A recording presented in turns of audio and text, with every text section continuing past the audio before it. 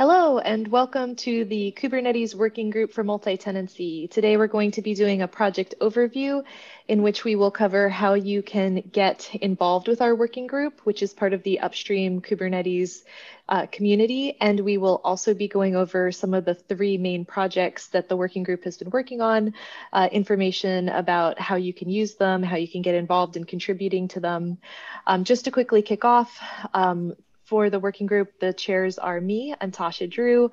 I am the Director of Product Incubation at VMware. I also work on I used to work on Project Pacific. I was responsible for launching the Tanzu Kubernetes grid service for vSphere. My co-chair is Sanjeev Rampal. He's a principal engineer at Cisco.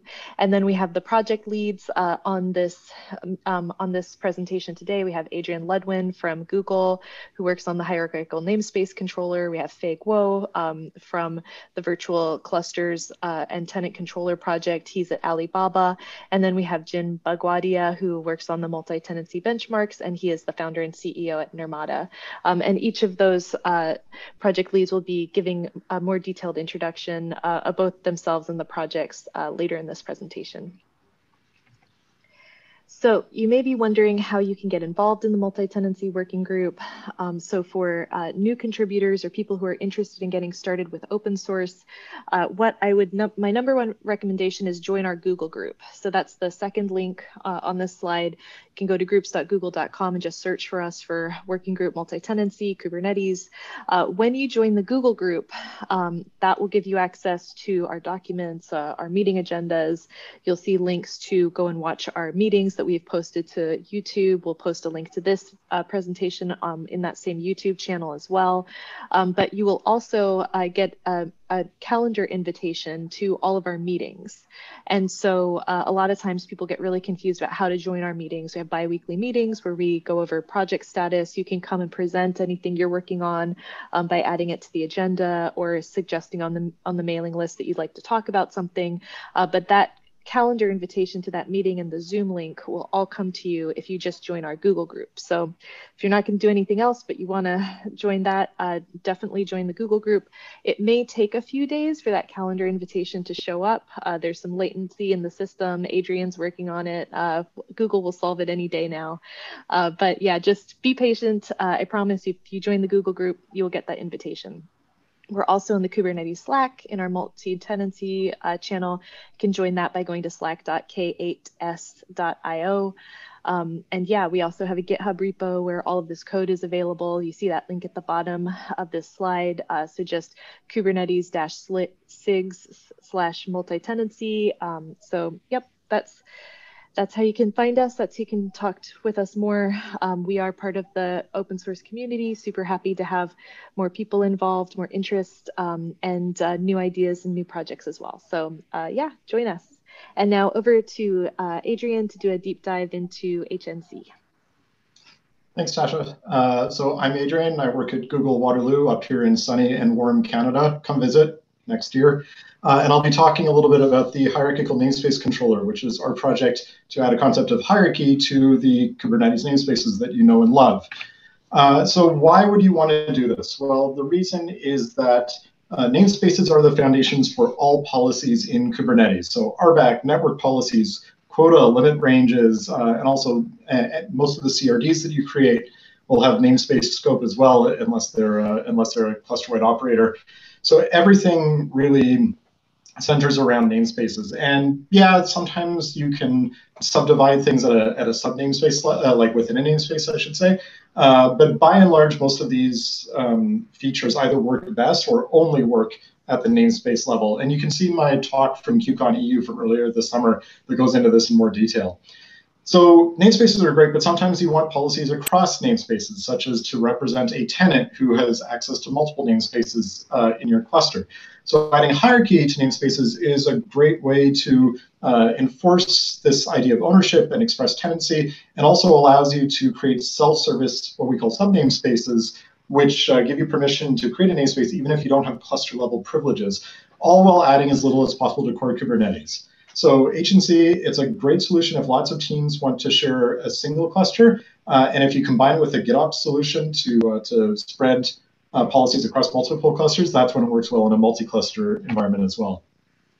So how does this work? Well, what it does is it creates a little, agency gives you this little custom resource that you can use to take existing namespaces and arrange them into parent-child relationships. And we call these full namespaces because you can modify the hierarchy.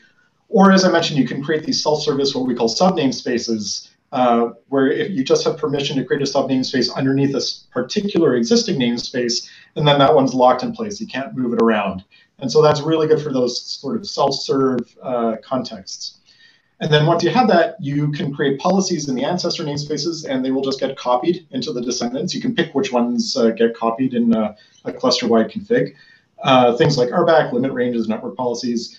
And agency also puts some guaranteed labels onto the namespaces that mirrors the hierarchy. And you can use those as label selectors and things like network policies to get that kind of hierarchical enforcement. As I mentioned, I gave a talk that went into HNC in depth at KubeCon EU. It's on YouTube. It's fantastic, if I may say so myself, so please go look at it. But we are not sitting still, and we've been working pretty hard ever since then. So the big changes since that talk have been, well, the HNC has been increasing in stability as we get more users, more people evaluating it, trying to break it and poke it in weird ways, which is great. We're finding some corner cases and getting rid of some of the gotchas that made it harder to use. We are adding exceptions and selectors. What this means is that, remember how I just said you put an object in an ancestor namespace, it gets copied to all of the descendants? Well, sometimes you don't want it to go to all the descendants because strict hierarchies are too restrictive. So with exceptions, you can basically put a label selector on objects, and that will stop it from being propagated everywhere in the hierarchy, or even to nowhere at all if you don't want it for some reason. The last thing that we're adding is an improved API. So we did an API review after the API had grown in a sort of ad hoc way for about a year. It survived pretty well, but there were a couple of nice changes that we made, things to make it more Kubernetes compliant. And so we're introducing this in the next version, which is 0.6. Not going to be, we don't think there will be many changes before we go to a beta. And if you already have HNC installed, we're going to upgrade all of your objects for you automatically. So if you want to get this, you do not need to get a new version of Kubernetes. It's just an add-on, so it's pretty easy. You can add it to any Kubernetes 115 cluster. I think at some point soon we'll be switching that to 116. If you want it on open source, you can go to that multi-tenancy repo that Tasha mentioned and just click through to HNC, or go to the releases page and grab it from our releases. If you happen to be using GKE or Anthos, then you can get it as a product called Hierarchy Controller in Config Sync or Anthos Config Management. And it comes with a really nice plugin that you can install using Crew, which is cool, and it's available for Linux and Mac OS. If you want to learn more about this, as I mentioned, I have the video from KubeCon EU. Just after that, I wrote a blog post on Kubernetes.io. So please go check that out and read through and learn more about the thinking behind HNC and the concepts around it. And if you would like to contribute, we are looking for contributors who want to work on features that we like the idea of, but we haven't quite been able to get to yet. Things like setting a per subtree configuration if you only want secrets to be propagated in one subtree but not another.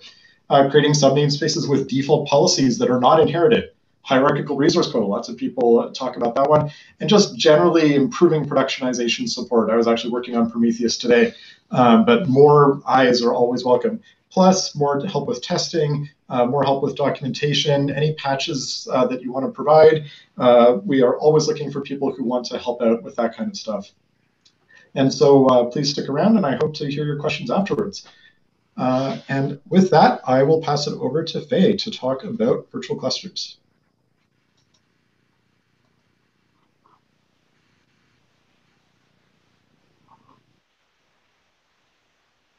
Just quick check. Can you guys see the screen? Okay. So hello everyone. My name is Fei. I come from Alibaba. In the past 1.5 years, I was working closely with the multi-tenancy working group on a project called Virtual Cluster. As Adrian mentioned in previous presentation, in Kubernetes, namespace is the primary API abstraction to support multi-tenancy. But by sharing for many tenants users to share one API server itself brings some problem that cannot easily handled by namespace. For example, they may have performance interference between among each other. And when we really use namespace to organize all the tenant resources and only give tenant users to access to the namespace, it is hard for them to create a class scope resource such as CRD or webhook, etc., which gives some trouble for management for their management stack. I see we do see some cases that the namespace based isolation is good enough, but we do see some other cases people may want very strict or complete isolation, and they won't have a solution which is compatible with the existing Kubernetes API. So people may do this by just create individual cluster per tenant, but in that solution there is a problem that if each people has individual node cluster by managing their individual nodes, it is harder to do the global optimization for the node iteration. So ideally, we'd like to have a kind of complete control plane isolation solution where we can share in the node resource among all the tenants. As I said before, we wish the solution has almost zero integration efforts for the existing system, which means we'd like to have a solution that which is fully compatible with the existing Kubernetes APIs. In this project, so we introduce a new kind of architect called a virtual cluster. In short, the idea is that we will have a tenant operator which will assign a dedicated control plane for each individual tenant, and the tenant which we call the tenant master. The goal of the tenant master is to maintain all the objects that are created by the tenant users. And there is a single controller which synchronizes all the tenant created objects from the tenant master to a super master, which is the Kubernetes cluster which manages the actual node resource. So in order for the different tenant to call the Kubernetes API to access or monitor the pod or do the logging or exec API call to the tenant path, we introduce a component called VM agent, which proxy all the tenant requests to the Kubernetes APIs. From a high-level perspective, if you look at this architecture, ideally, the tenant master is the object state maintainer, and the supermaster can be abstracted as a resource provider only. It only provided a part of resource to each tenant users. With this solution, it is clear that with this solution, each tenant user has complete view isolation. It won't be aware of all the objects that are created by other tenants, since they don't have direct access to the supermaster at all. With this solution, we also limited the blast radius. If any tenants hit any security vulnerability, only that tenants get affected. The other tenant won't get affected. Also, with this approach, since each tenant user has a dedicated control plane, it will have access to all the resources that are presented in the tenant master, including all the CRD, scope resource, RBAC control, etc. Since supermaster only only works as a part of resource provider, it doesn't involves in the control plane management step. So this is what we do in the virtual cluster. What the virtual cluster really does from the high-level architecture perspective. Next, I'm give a brief status about how this project goes. At this moment, among all the three major components, tenant operator, sync operator, and a VM agent, the sync controller and the VM agent are pretty mature as of now. They are kind of production ready. We are actually working on switching the tenant operator to a new cluster API-based design and implementation. The idea is we are trying to have provide a more formal way to do the tenant master provisioning, management, by leveraging the all existing cluster API offering that cluster API C groups has been done in the past 1.5 years. They have a very good tooling around it, and they have we want to follow their specification about how to define a tenant master component. This project was starting as a multi-tenancy working group incubator project, and now we already get a C class API the support, and we are moving. We are working on moving the entire code to a new repo called Class API Provider Nested. So all the future development and the enhancement will be done in that repo. And this is an open source project, and this is a community effort. We are very welcome anybody who are interested in this project to join the project by filing the issue, by giving VC virtual class a try. So and I'm happy to help people to use it and making this project better. So next, I'm going to hand over to my Jim for the next presentation. Thank you, Fei. Yeah, so hi everyone, I'm Jim Bugwadia, and I lead the multi-tenancy benchmarking effort within this group. And so both Adrian and Fei showed us, different ways of implementing multi-tenancy. And as everyone probably knows, there's several constructs in Kubernetes that you can use for security, for multi-tenancy, for segmentation, isolation. But one of the common challenges that we heard from folks in the community, from customers, is how do I know that my cluster is properly configured for multi-tenancy? Are there ways to measure this, test this, and report this, right? So the benchmarking effort, our focus is to create a set of guidelines for, first off, of course, configuring multi-tenancy, and then to also create tools to easily be able to validate and test whether multi-tenancy is properly implemented. So in terms of what are some of the definitions we have come up with, and these are, of course, things that are evolving in the community, but right now we have 2 profile levels defined, where the first profile level, the idea is that given any namespace, independently of how this namespace was configured, how do you make sure that that namespace has the right constructs, has all of the right, again, the isolation, the segmentation required for multi-tenancy of different teams using that same cluster.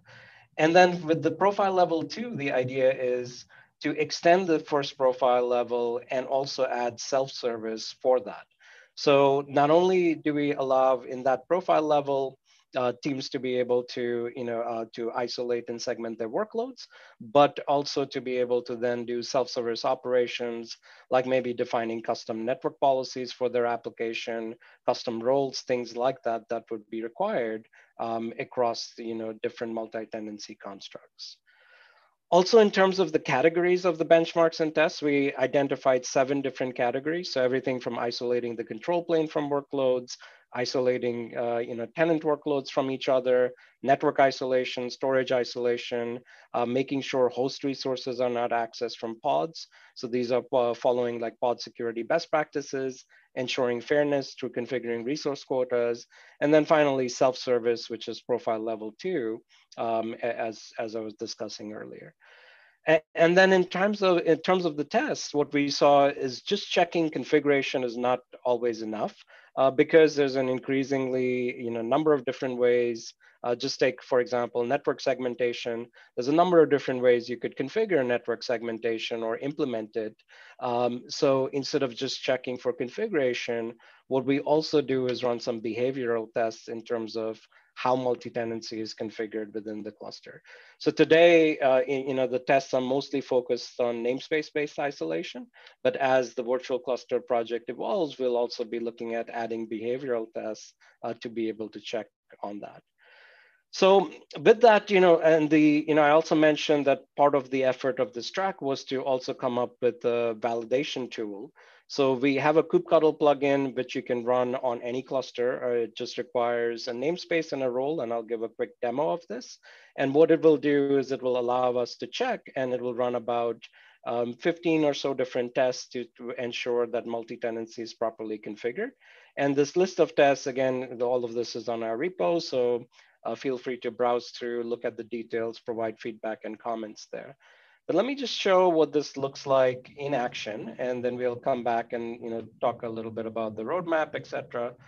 So here I have already a cluster configured, and what I'm going to do, just in sake of time, is I'm going to show what this looks like when running. So here I'm using a particular user role. This is a tenant admin alley, and the namespace here is test. So there's, it's going to go, the MTB plugin is going to run through a number of tests, and as you can see, what happened initially was it's a few of the tests pass, because I have quota configured, I have some limits configured, but a lot of the tests are failing at the moment, right?